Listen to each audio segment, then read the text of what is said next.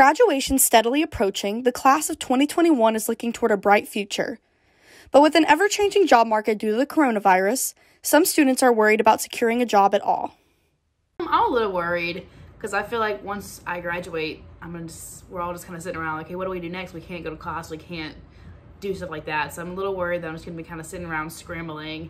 And also financially, I'm a little worried because at this point, your parents are expected to kind of like slowly cut you off and help you a little bit less because you are in the real world, and that scares me a little bit. Because of the pandemic forcing people into their homes, a lot of graduates have turned to looking for remote work. If cosmetology school doesn't work out and I need to seek another job, I feel like I would try to seek an in-person job just because I feel like not a lot of people are going after those jobs at the moment, and I feel like that might be an easier decision for me to actually get a job. I feel like I would prefer a at-home job, but you gotta do where you can with that. I think it has definitely negatively affected people like us who have graduated last year or are graduating this year.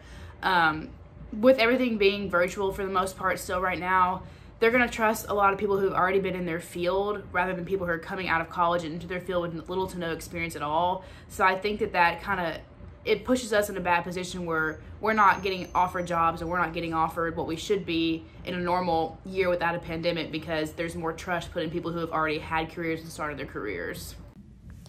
Regardless of what career path awaits this year's graduates, perseverance is the key. Reporting for Tiger News, this is Lauren Wright.